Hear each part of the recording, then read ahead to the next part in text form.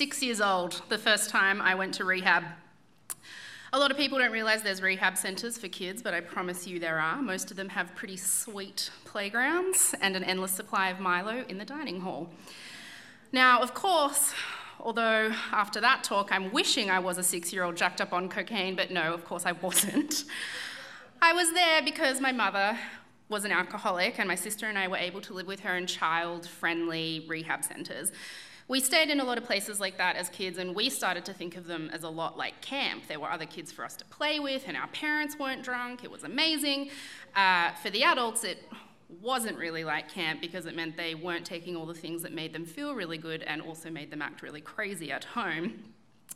For our mum, the thing that made her feel really good was wine, which, when kids compare things the way they do, my sister and I realised was actually really low on the scale of cool stuff you can be in rehab for. Like, there were all these other kids saying that their parents were there because they couldn't stop taking things like heroin, which sounded so impressive to us, because trust our mum to be in rehab for the lamest thing ever, which was wine, and usually in a box. Always in a box.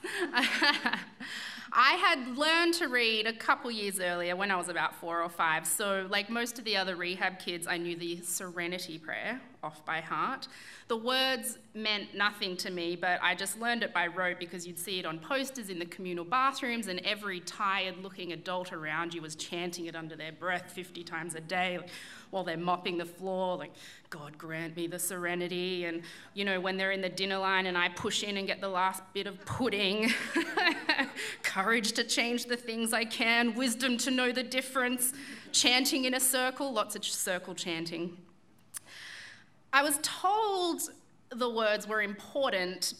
I knew that they helped people get off things like heroin or, like my mum, off wine in a box. So I knew that the words were powerful, but I didn't understand what that meant. How could words have power? How could words be magic? How could the Babysitter's Club book I'd been reading be powerful? How could, you know, the word serenity on the poster on the back of the toilet door be powerful? I was 6, I just didn't really understand that concept until I accidentally one day harnessed the power. So it all seemed fairly innocuous to me. I thought the Serenity Prayer was dumb, mainly because I didn't really understand what serenity meant. So I wrote my mum a poem after school one day, came home to our little cabin in the rehab centre. I wish I could remember what the poem said. I can't remember the exact words, but I know it was about 6 lines long, and it mentioned the words "don't give up" several times. And I rhymed up with something, and I tried so hard for this talk to remember what it was, but I don't know what I would have rhymed up with. Like, I was cup or sup, but I can't remember. I read the poem to my mum, and she burst into tears. And then our cabin mate, this woman who never wore shoes and lots of hippie skirts, she came back to the cabin, and my mum read it to her, and she burst into tears. And then my mum asked me if I would read it at her group that night, where they do the circle chanting, so I did. And when I read it to them, the same thing happened. They all burst into tears, 12 of them sitting in a circle, all holding hands and crying and beaming at me by the time I got to my last cheesy "never give up." I couldn't believe what I was seeing. I mean, this was a room full of people who don't like to feel anything, and because they numb all the bad stuff, they never feel the good stuff. I mean, this is a room full of people who literally put poison into their bodies just to feel a tinge of happiness, and I just made them all cry with joy using words. And I looked down at my piece of paper, and then I looked back up at this crying group of people in front of me, and I was bewildered and bemused, and then I looked back down at my piece of paper and I thought, I think I'm a wizard. I mean, at least what I just did seemed magic. It was the first time I realised not only the power that words have, but how powerful you can feel from using them as a tool to engage people, move people, entertain people.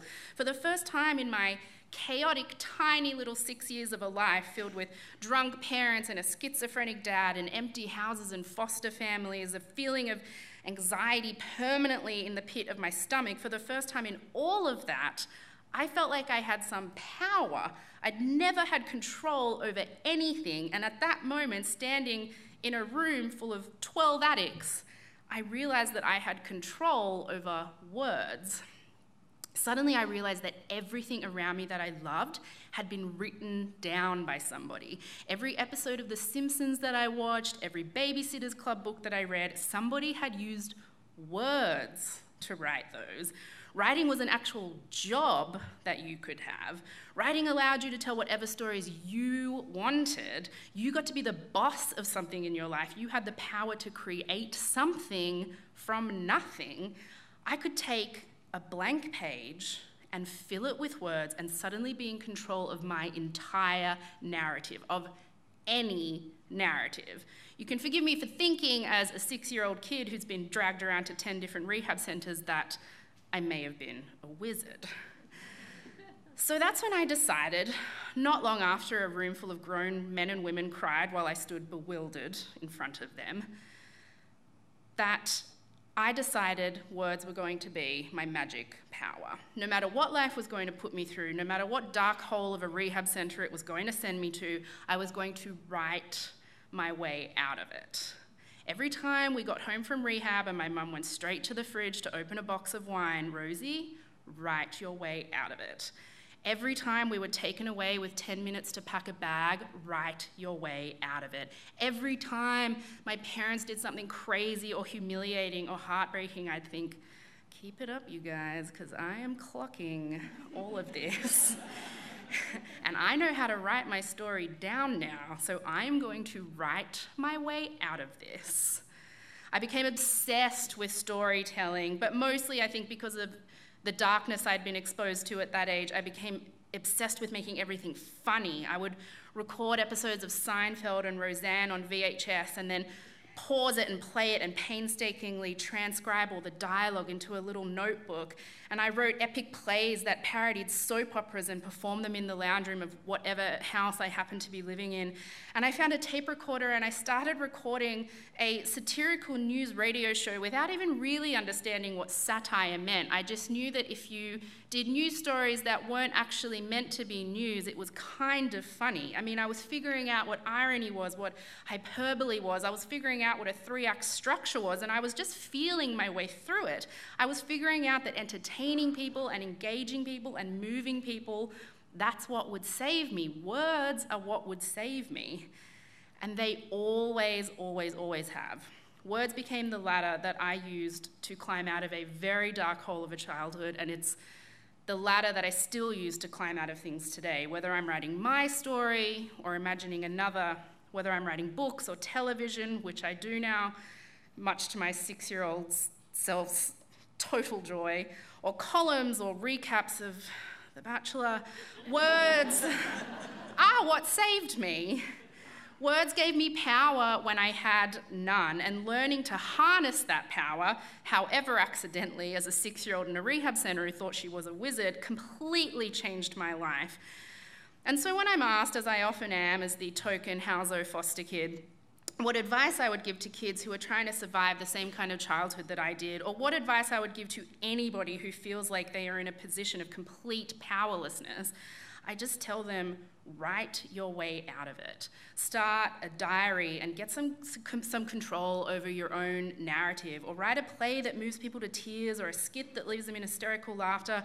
Write a Facebook post about something you care about, or tweet a fucking fart joke. Just however you decide to use words, they can be your magic power, because no matter how powerless you feel, you can always take a blank page and fill it with whatever you want. You will always have the power to create something. So take that blank page, do what 6-year-old Wizard Rosie did, and write your way out of it. Visit wheelercentre.com for the best in books, writing and ideas from Melbourne, Australia and the world.